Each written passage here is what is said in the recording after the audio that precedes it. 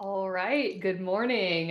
Excited to be here with you all. I've been to ThunderPlains in person. I'm not going to lie, it's way better that way. But I'm really excited that the organizers were able to pull something together. Organizing a conference alone is one thing, but then trying to do it amidst a pandemic and completely shift to an online platform is no small feat. So definitely want to say, shout out to the organizers for doing an amazing job, and make sure to show them your appreciation. If you can ever share a beer with them again. But today I'm going to be talking about how there are no snow days when you work remote. I've given this talk a couple times over the years. I've been working remote for the last couple of years of my career. And traditionally in the past, when I've given this talk, it's, hey, how do you decide if working remote is right for you? How do you figure out if your employer can support that, or how do you find a job? Well, times are a bit different where we're kind of working remote whether we like it or not. So I wanted to kind of shift gears and give you all strategies to survive. A little bit more about me. My name is Jennifer Wadella. You can follow me on Twitter at @OMG@Spetty. 9 to 5, I do work as the director of Angular development at a consulting company called Bitovi. Bitovi's been a remote company for 14 years, so it's kind of very baked into the way we do everything. Run a nonprofit on the side. That, being a volunteer organization, has basically always been remote, along with having some asynchronous communication. So that's kind of developed a lot of the strategies that I have. I feel like it's worth, before we talk about working remote, reminding you of this really great quote that you're not working from home. You are at your home during a crisis trying to work. These are unprecedented times. This is very different for a lot of people. And so I think it's important to have this context of, you may not be as productive as you were pre-pandemic because we are dealing with so many more things on an emotional level, on a community support level. And so I think this is a good reminder that everybody needs to hear as they're trying to balance this new lifestyle.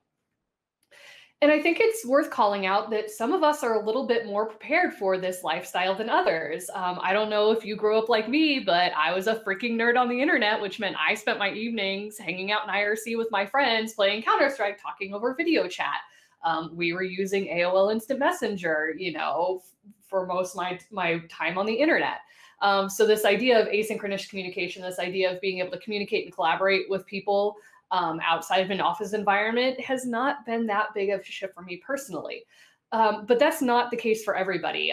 If you're working at companies, a lot of these people are going to have roles outside of tech, and they're not as well versed in some of these communication strategies. And so it's worth being aware that, not everybody has had your experience, if your experience reflects mine, of this internet communication and figuring out how to utilize all these online tools to be productive.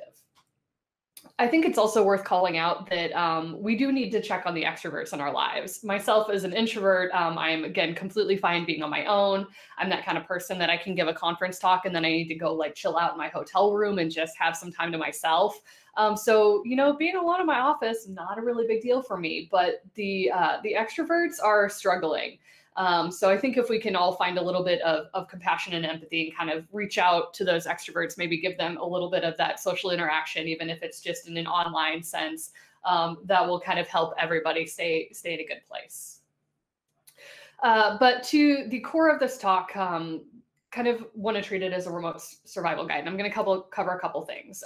First of all, I'm going to talk at a micro level, the strategies that you can implement as a person to be successful.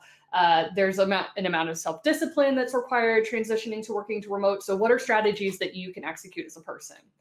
And then I think it's also important to just be aware that even if you execute all these strategies and you're the best remote employee on the face of the planet, that doesn't mean your employer or your company is going to be in a position to recognize that, or even be able to provide you a good environment to do that within. So I want to kind of give you some strategies as well to protect yourself. If your employer has not handled this transition to remote work well, what are some things you can do to kind of manage up and create a positive change? And then just an ongoing reminder to practice self-care. This has been a rough year. We keep thinking, what else can go wrong? The highlights of this year have been very few and far in between. One of those highlights for me has been Emily in Paris on Netflix. I am diving deeply into trashy TV to save my sanity. But it's okay to practice self-care. And if that means, drinking pumpkin spice lattes all season long because it feels like March was 6 months, like that's completely okay. If you're putting up your Christmas tree right now because you have nothing better to do, more power to you. Whatever you can do to keep yourself in a good mindset, rules be damned. So that's what I want to cover in this next session with you all. So when we talk about strategies to be an effective remote worker, I have kind of a couple rules that I want to break down for you, or a couple strategies. And the first strategy is creating a productive environment. And so this is different depending on your situation. Me, having worked remote already, I have a completely separate office in my house. Like I have a desk here, I have a nice chair. Like I have a lot of graces that I've been able to prepare and get ready because I know that I am working remote and I was able to have my house with that in mind. Not everybody is in that situation. Not everybody has an office to work from. And so you still need to focus on creating an office environment. So this can mean establishing an office area. And it's really important to create visual boundaries for yourself and for others. So when establishing an office area, maybe it's, at the kitchen table, having some sort of setting, having some sort of wall or some sort of indicator that this is your workspace right now is a really powerful strategy to say, hey, I'm in work mode. Like, yes, this is not a typical workroom of my house, but let me create some visual cues for myself or for others in my life to recognize that this is my office area. I do recommend maintaining a clean office environment. We are very much like The Sims, where when things are messy, we can get a little bit grumpy. And so making sure that you have a clean office environment can help you be more productive. So as much as you can, kind of focus on that. If you are lucky enough to have kind of more of an established office area, I would definitely encourage you to pimp your office. Make it a space that you enjoy being, make it a space that you feel productive in, whether it's having like a nice keyboard, whether it's having, I'm a huge plant lady, so I love being surrounded by green. It makes me feel a little bit better, but do what you can. And I know a lot of us have transitioned to remote. We feel like we need all these different things. We need fancy webcams. We need fancy microphones. And unless you're a content creator, I really don't think it's that necessary. And like basic Logitech video cameras are still vastly overpriced on Amazon right now. It's absurd to go out and think you need to buy all these things when you can use, most laptops have built-in webcams, that kind of thing. So create an office environment that's comfortable for you, but do not feel like you need to keep up with the Joneses when it comes to buying fancy equipment. It's also worth reaching out to your employer and saying, hey, have we thought about a budget? Can I buy a nice office chair so I'm not having a lot of back issues, so I can, make sure that I'm taking care of myself. So those are completely reasonable requests. I think it's also important to follow a dress code and get dressed every day. Whether this is like you have a rotating set of comfy pajamas, that is completely fine, but I think it is important to think about getting dressed. And also be aware of who you're going to be meeting with that day. Like if I'm just talking with my my coworkers and my team and helping them troubleshoot problems, like I'm going to be wearing a t-shirt and a hoodie. If I'm meeting with a client, I know I have a sales call or something like that, I'm definitely going to kind of dress up to manage expectations. But definitely follow a dress code, like do your laundry, try and keep up habits like that. So strategy number 2 is establishing and maintaining boundaries. And so this kind of relates to this idea of creating a separate office space. Because when you start working remote, people think that because you're in the house, that means you're available to go to the grocery store or to solve this problem or do this or do that. And so one thing that you need to do to safeguard yourself and your time is making sure that you're doing a very good job at establishing and maintaining boundaries. This doesn't just mean for like your family members in the house. This also means for you personally. So you need to maintain office hours. Working from home, it's really hard because you are home to make sure that you are stepping away from your desk at the end of the day and stepping away fully. So one of the best things you can do is start and end your day at consistent times. If people would expect to be able to stop by your desk and find you at an office at a certain time, make sure you're available, online during those times. And at the end of the day, leave your desk. If you're in a situation where you can't have a desk, you can't have an office space, like let's say you're working at the kitchen table, clear your laptop away, clear things away, set the kitchen table, make it very clear that you are away from your desk and you're focusing on other things in your life. Boundaries are important. Another boundary is taking a lunch break. It's important, again, to keep up with routine. So eat your food, go for a walk, browse Reddit, do something that's going to keep you away from the keyboard. One of the things that I've been struggling with a lot is I love playing video games, but that is a lot of screen time. And even though it's something I do to relax, sometimes I have to physically go outside just to get that mental break, to get away from the screen time. So make sure that you're taking breaks. If you're, trying to keep up with your gym routine, go for a walk, go do some pull-ups. So I know I've seen a lot of people start to really pimp out their home workout things, but make sure you're prioritizing breaks for that. So a big part of this is explaining your boundaries to family and friends. One of the best things you can do if you're in the situation too is use a closed door as possible. That is a very clear indicator. Hey, I'm in work mode right now. Please don't disturb me. If that's not possible, you need to have a very visual indication of when you're working and when not to be interrupted. So maybe that's putting up like a cute little sign. You can get those plastic sign containers that you can fit like an 8.5 by 11 sheet of paper in, really cheap at Office Max. So you can maybe have a sign, hey, mommy is working right now. Hey, daddy is working right now. And use that as a visual indicator for people of when they're allowed to engage with you. I would also recommend, especially for relationships, to have a special code word or phrase for when you want to scream, I'm working right now, leave me alone. If you can work on some sort of communication phrase with your partner that comes off a little less harsh, but like lets them know, hey, don't bother me right now, that can be something to help save you for some sanity in your relationship while you're cohabitating. Another boundary is to become a time zone pro. This may not matter for everybody who's been in a single office, so you're mostly all in the same area code, but we've been remote for long enough now that people are kind of starting to disperse. They're getting a little stir crazy. Maybe people are exploring working from different areas. So become a time zone pro. This also means that just because you're at your house and just because technically you're available, you can meet, doesn't mean you should. So for example, I have clients, I'm in Central Time like a lot of you are. I've got clients in East Coast time. I've got clients in West Coast time. And yeah, like sometimes the West Coast client will ping me at 6 o'clock at night. And technically I could be available, but I try to do a really good job balancing and saying, nope, I'm having dinner with my partner right now. Like this is me time. And so it's okay to establish those boundaries. If you're somebody who's struggling with matching up time zones, there's actually a really cool way to add a secondary time zone to Google Outlook or Google Calendar, or excuse me, Outlook or Google Calendar. So there are a lot of tools that can kind of help you aid in this process so you're not having to do that mental math in your head. I really screwed myself over back when we were pre-pandemic and I was doing a conference in Australia and I booked a client meeting and I did the time zone in reverse and I ended up having to get up at 4:30 in the morning and I was like, oh, okay, deep regrets. So learning to facilitate time zones is great. Strategy number 3, avoid remote traps. And so I feel like these are going to catch a lot of people new to working remote and get caught up in the glamour of, oh, I can work from home. I can do everything because I'm here. Not a great idea.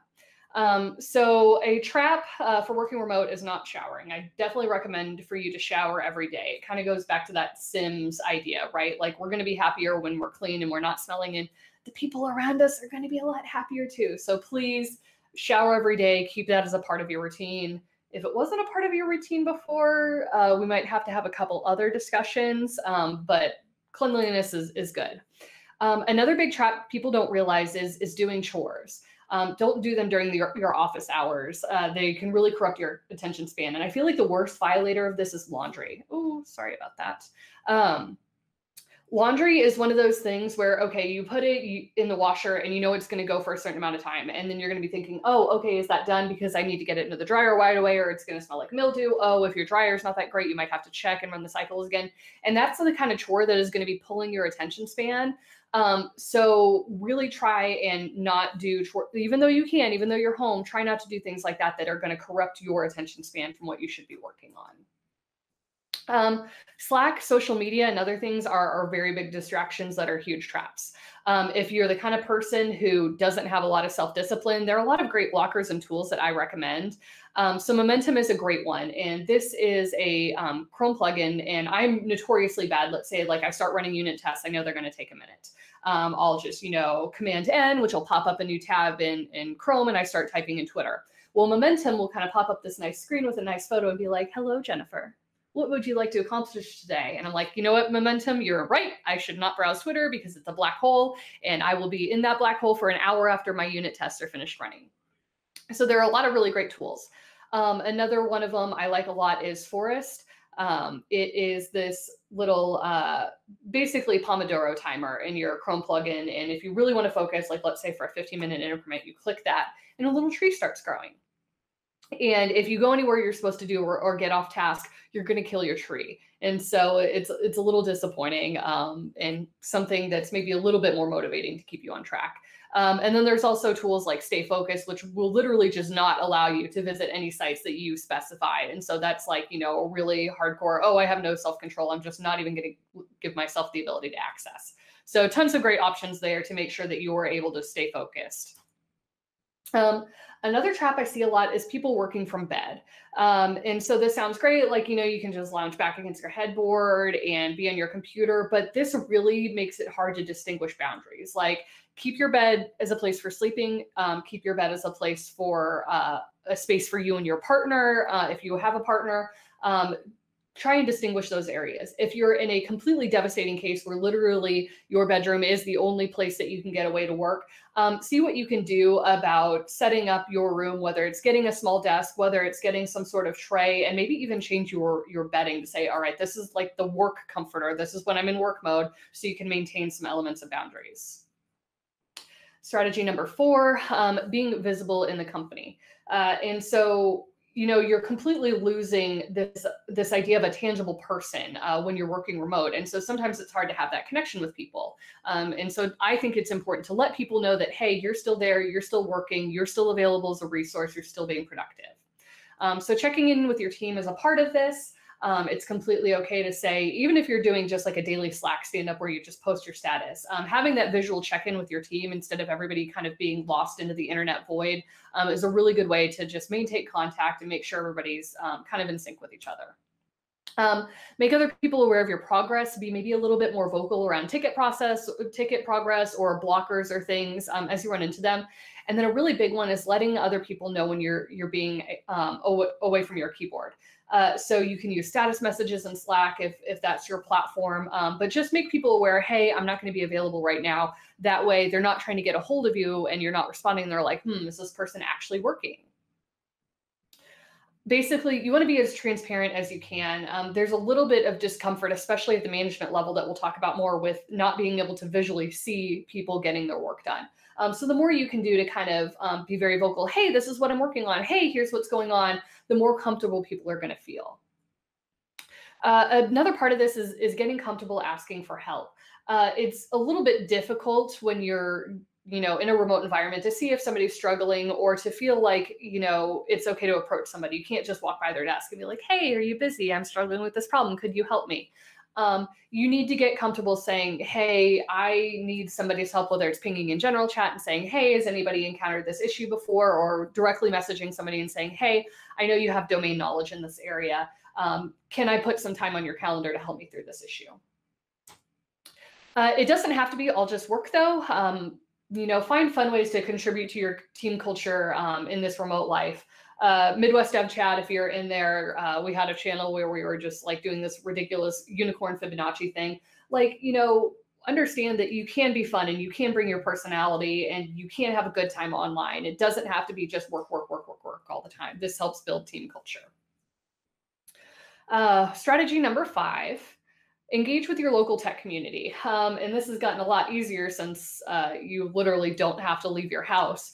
But I think it's still important to maintain that sense of community. And I know we all have Zoom fatigue, like I definitely do. But I think it's important to kind of like try and maintain those communities that we're a part of, whether it's speaking, whether it's just getting together and kind of talking through people, because that is still how we share knowledge, and that is still how we get better as a developer community. If there weren't communities you were part of before, there's this huge list of tech community Slacks that are available by location or by interest. So you can definitely jump into some Slack communities, get some engagement going on there. A lot of user groups have made the transition to remote meetups. So they're, whether they're using Zoom, whether they're using YouTube, whether they're using Google Hangouts, like those options are still available. And I think a lot of the organizers, like a lot of us were kind of in this funk for the first couple of months of the pandemic where we're like, all right, like how bad is this going to be? Like, are we going to spend the emotional energy as volunteers to radically change our process? But I think we have enough information now that it's safe to say that remote is going to be, for the foreseeable future, how we are able to meet. And so I think meetups are still a viable option from a virtual capacity. I think it's also important to find mentoring opportunities. This has gotten a lot harder because nothing beats being able to sit side by side with somebody at the computer, see what they're typing, see what's happening in their terminal, and be able to help them through it. And so we need to make sure that we're still prioritizing mentoring, making sure that we're still understanding that we as a community need to be building the kind of developers and technologists that we want in the workforce. So finding mentoring opportunities is a great source for that. Coder dojos are trying to figure out how to transition to an online event. I know there are a lot of code schools that are still going. There are probably a lot of tech schools in your area that are always looking for mentors or industry professionals. So this is a really great idea to stay involved in the community. All right, surviving your employer's transition to remote. This one is a little bit scary because, you can only be as successful as your environment allows. Like I mentioned earlier, you can do all the right things as a consultant. You can be the best employee in the world. But if your employer is not set up to recognize that, you are not going to be successful. And so there are a lot of things that I'm going to imagine remote companies or companies transitioning to remote have been struggling with. Number one is figuring out how to shift to remote meetings, especially for companies that aren't very calendar based, that kind of have that strategy of, hey, everybody, let's go have a meeting. And because you're there and the people are able to get those visual cues, you can just pop into a conference room. That does not work in a remote environment at all. Managing expectations is another big thing. Figuring out the kind of processes and the kind of rules or procedures that should apply in the workplace, should apply to a remote environment, that's a huge learning curve and something that they may not even be aware of. So figuring out how to do that is really important. Having clear and always available task management systems is another huge issue. If you're a company that is very whiteboard happy, you love having the Post-it notes, that is incredibly detrimental to working in a remote environment and being able to visually understand where everybody on the team is and how they're doing. Effective communication. I mean, granted, whether you're in person or not, this is a huge struggle for a lot of companies, but it's going to be a much harsher struggle in a remote environment, trying to figure out how to communicate effectively. And then having appropriate performance evaluation systems in place. How are you gauging how your employees are doing? You would be shocked at how many things that we don't even realize are coming into this effect that are just from being an in-person environment. So let's kind of talk about meetings and things we should be considering. First of all, they should always be on the calendar. It's not really reasonable in the current state that we're acting in to think that we can just say, hey, let's have a meeting right now, and then everybody's going to be available for that. They might be away from their computer. It's just, that's not something reasonable. And so even if this means a process change, your company needs to be getting used to scheduling meetings, having them on the calendar. And once they're on the calendar, they need to always include the necessary join links, numbers, any access codes to call. I know Google has gotten really good. They didn't used to do this, but now by default, if you're creating a new meeting on Google Calendar, it's going to automatically create a Hangout link for you. But making sure that team members know how to get meetings on the calendar and know how to populate them, like whether you're using WebEx, whether you're using Zoom, having a session so everybody knows how to create calendars and make sure they have those join links available is important. If you are a company that has access codes protected, like make sure that those are available. There's nothing more frustrating than either running a meeting or trying to start a meeting when people can't get in and you're waiting on people, or you're having to field letting people in or getting people access codes. So the more process you can build around structuring for the remote meetings, the better off you're going to be. And they should always be password protected. This is also a shout out if anybody is organizing conferences. We've had certain anatomy bombing incidents where people like to join in and show off things that should never be shown off on camera. So password protection is a good idea, just to not have to spend a day and a half in HR training on what you should and should not do in a Zoom call. Don't be a tubin. I don't know what else to say about that. Another thing about meetings is they should be scheduled in consideration of the time zones of different workers. If you are in an area where you're, spanning multiple time zones, be aware, does this cross over somebody's lunch? Is this going to be when they're, picking up kids from childcare if they still have, offsite childcare. So just be aware and kind of use that as a guideline. A lot of calendars will actually let you set your working hours. And so if you can do that, you can make it transparent to people when you're available to be booked for meetings, and make it a lot easier when people are looking at different availabilities of meetings, if they can schedule you.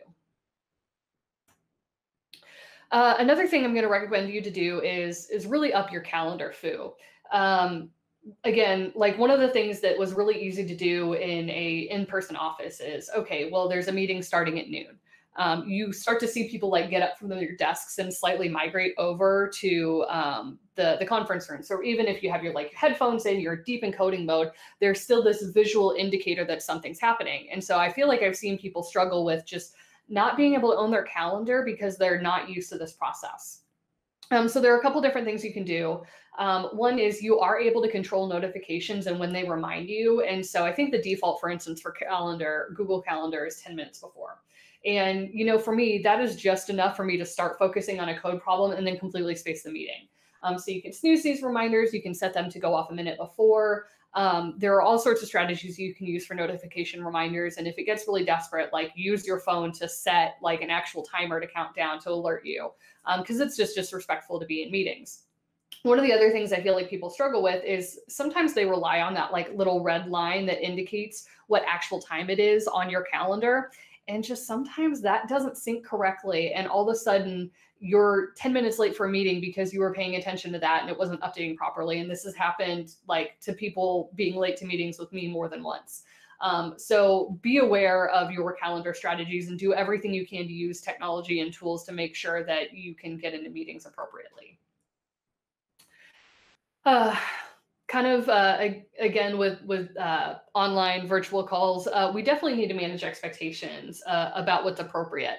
And this is something that absolutely your employer should be doing, but they might not have the foresight to. And so they might just have this mental model of how they think everybody should be operating. But if they haven't sat down and laid out those expectations, it can be confusing.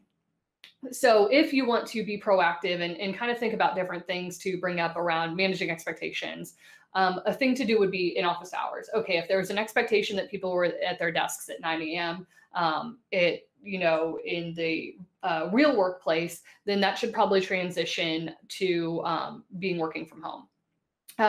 Establishing preferred communication mediums is key too. Like we have a ton of different tools at our disposal. So make sure where relevant information is being relayed, whether that's Slack, whether that's email, whether that's some sort of like Microsoft Teams. Make sure that everybody is aware of the preferred communication medium and how they're going to be reaching out to people. This is something that when we were with running Kansas City Women in Technology, as the organization grew, it started out with a lot of developers and we were very well versed in mediums like Slack. But as we brought more, non-strictly technical people onto the team who had a lot of really great other assets to offer, that wasn't a normal communication medium for them. That wasn't something that they were allowed to have on their computer, for instance, during work. So we needed to make sure that any important information was able to get out to people via email. You might be at a big enterprisey company where email is so bad that like you're just getting bombed all the time. And really the only good way to get communication out to people is some sort of chat program. So regardless, have like this central point of, okay, anything really important is going to be relayed in this, and this is how we're going to communicate. It's also important to establish video call protocol. Do you always want to have cameras on? I tend to recommend cameras on for certain situations because you can pick up on those visual cues with people. That being said, sometimes there's a lot going on where somebody might not be able to be on camera.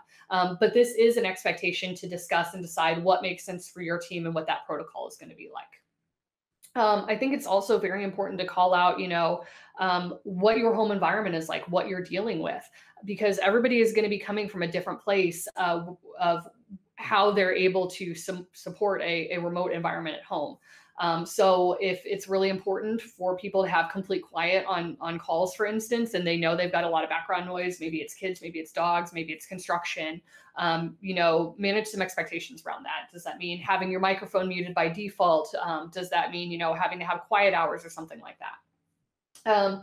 And then something we really need to be cognizant of as well is discussing childcare constraints. I do not have kids, but I know that The people who have kids are struggling to, get them online for Zoom calls for school. They have to be logged in by a certain time for their attendance to count for credit. They can get locked out of email accounts really easily. There are all these different things that parents are having to manage. And so employers need to be aware of that. They need to make allowances for that. But we need to speak up as employees and say, hey, these are the constraints that I'm dealing with. This is an expectation I have, is that I might have an emergency, which means I need to step away. I will communicate that to you, but you need to be respectful that I need to go and handle this situation.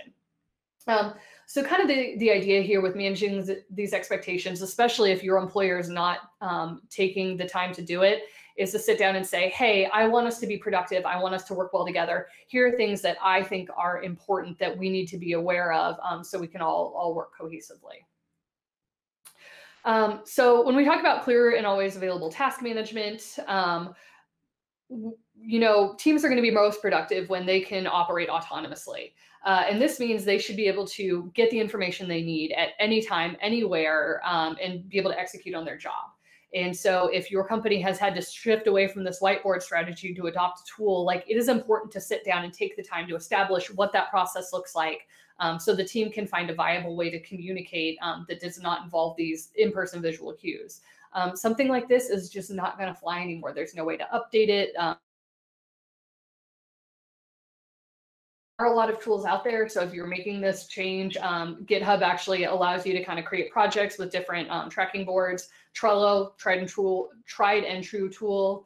Jira, I know some people love it. I know some people hate it. There's a myriad of task management systems out there available. It really does not matter. Your team just needs to pick one, have process around it, and that way employees can get the tasks they need, get the information they need, update the progress of the ticket so people around them are aware of what they're blocked by or what they need in order to be a functioning team in a remote environment. So when it comes to creating these tasks, they need to have clearly outlined requirements. What is it going to take for a developer to start building on this task? What do they need to know to be able to hand it off, whether it's, for design to verify, whether it's QA to verify? What do they need for this ticket to be considered done and testable? What are any steps for completion? Do they need to make sure that they have unit tests written? Are you running, pre-commit hooks to enforce linting styles? Do they need to reference a ticket number and a pull request? What are the kind of processes that you want around that you might have previously not had to deal with in person because you could be all in a room together reviewing code? They need to have priorities or due dates. We all work really well with a due date in mind, so we can kind of shift our work. Or if things need to be worked on based on priority, what ticket makes more sense to work on when. Effective communication is something that companies will struggle with as well. And the harsh truth is a company that sucks in communicating in person, their failures are going to be magnified in a remote environment because you're losing so much more. You're losing organic conversations that can happen. You're losing visual cues. You're losing a lot of the ability to read body language, to read a room. And so just everything is going to be magnified. So things that companies need to be considering and you need to be, kind of calling out. How is company-wide information being relayed? I know a lot of companies were in a routine where maybe they would do like a weekly Tuesday meeting where they would all be in a big room and, people might share knowledge about different projects going on. They might update the company status. Have they transitioned that into a remote environment? Is everybody at the company still getting the information they need to be productive and be aware of the company status? What are the tools used for daily communication? This goes back to managing expectations. How are we expected to communicate our process? What are the things that we should be using internally? What are the things that we should be using with clients? Especially now that we, are working from home, we may not have a desk phone set up. And I think it's really important to be proactive about things like that and say, hey, my personal phone number is not up for grabs in a client communication standard. What are we going to do to deal with that communication? Is your team being made aware of like what the company goals are, what the project goals are, what that project looks like, and any changes that are happening? Just being very, very aware of the kind of the things we need to do. And then what happens, for instance, if you are blocked by somebody who's away from their keyboard, if your community or if your company hasn't kind of established these practices of, hey, I'm going to be away, or these are the working hours that I can get between, what happens when you just are completely roadblocked? Like, what's the process for that? Another thing I want to call out is the fact that Slack is not documentation. Once it goes past the fold, it no longer exists. And that's just how it is. Yes, there is a search feature, but do not for a second think that it is appropriate to communicate something that somebody needs to know about changes to the code base, or something that they need for starting up to be in Slack and that be viable. Documentation and having good documentation is one of the most powerful things in general, but that can definitely help you with working remote. In person, it's very easy to say, hey, I need help setting this project up. Somebody can sit next to you on the computer and just be like, okay, do this, do this, do this. Oh, this error, I know what that means. Do this, do this, do this. So when transitioning to working remote, companies getting documentation around really important things like environment setup. I know I'm dealing with a client that was not prepared for the remote shift. They were largely on site, and they had a lot of setup process that it had to include being on their internal VPN. And so it was very hodgepodgey trying to get our team onboarded. And so one of the first things we did is, as soon as we figured out a way to get onboarded, we immediately documented that.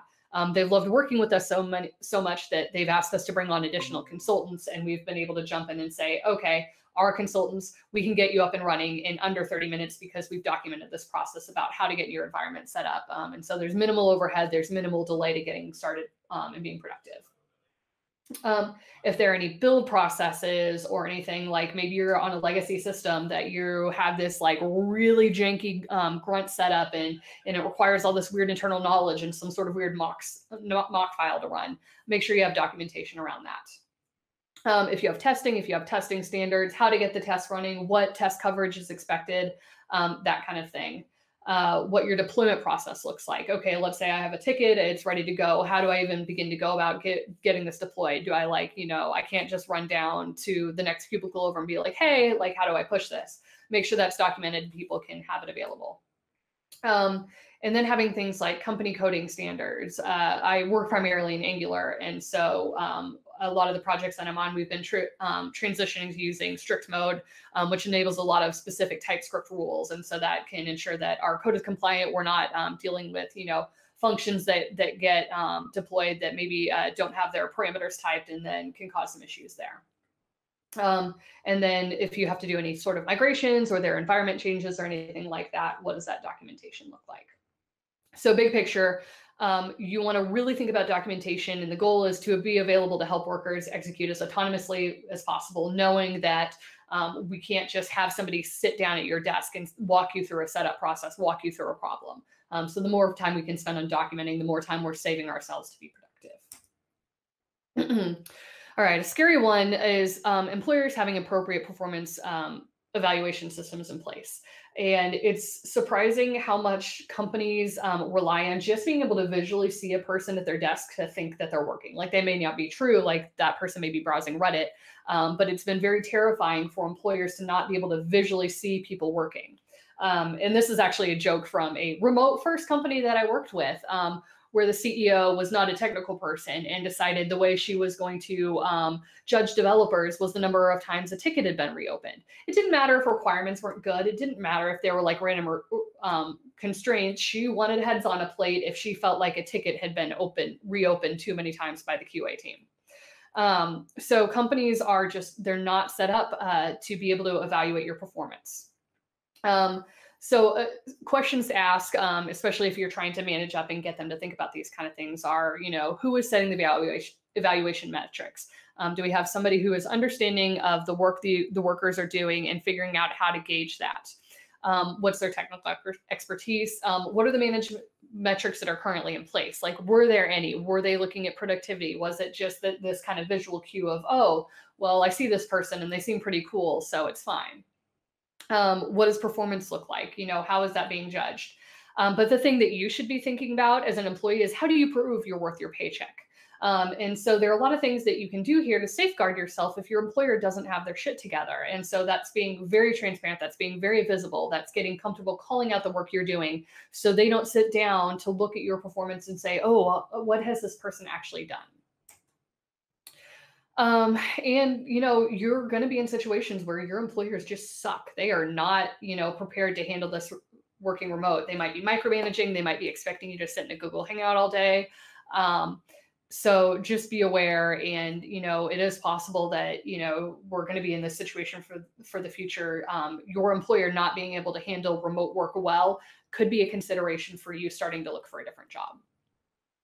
Because the key thing here is you can only be as successful as your environment allows. You can be the best worker in the world, but if your company isn't set up to recognize that, to be able to recognize your performance and support you having the things you need, you just can't be that successful. So kind of like the big picture here is, managing up, be proactive, bring ideas to the table, recommend tools, recommend solutions, recommend policy drafts. Something I've noticed over time is like, if you're willing to sit down and do the hard work, and technically, even if it's not your job, if you draft out something in an idea and a proposal, you're doing a lot of hard work that sometimes management is scared to do. And so if you can do that hard work, you'll be surprised the positive feedback you get to that.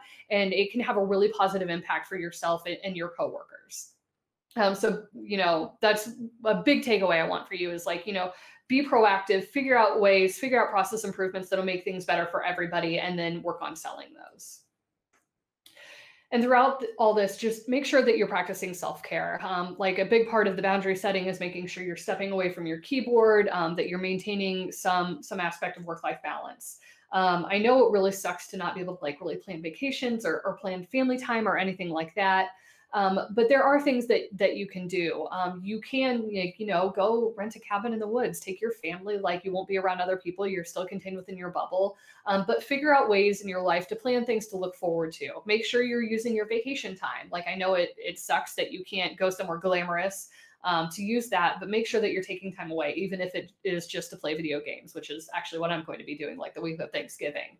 So I'm just going to sit down. I might like replay Mass Effect. I don't know yet, but I'm making sure to use my vacation time. So a couple further resources that I want to call out. There's a book called Remote, Office Not Required. That's a really good one. And then Working Remotely is a free ebook. So if either you just want to do more reading about how to be productive in a remote environment, maybe you're a manager wanting to do more reading about how to like create a productive remote environment, these are really great resources. If you want to be super passive aggressive, if you think somebody's doing a really shitty job of being a remote manager, you could like, just Amazon Prime this book to their door and see what happens. But a couple things available for you there. And if you are in the position that you're really, really struggling, your employer has not been able to handle this transition well, and you're absolutely absolutely miserable with their approach to working remote, here are a bunch of resources where you can start to look for remote jobs. I actually found my current job at weworkremotely.com. So kind of applied through there and have been really, really happy because remote first companies, like they have these problems solved. They figured it out. And so it's a really great place to be. But that is definitely an option for you. These slides are available at this link here. So I think we have time for a couple questions if anybody has anything.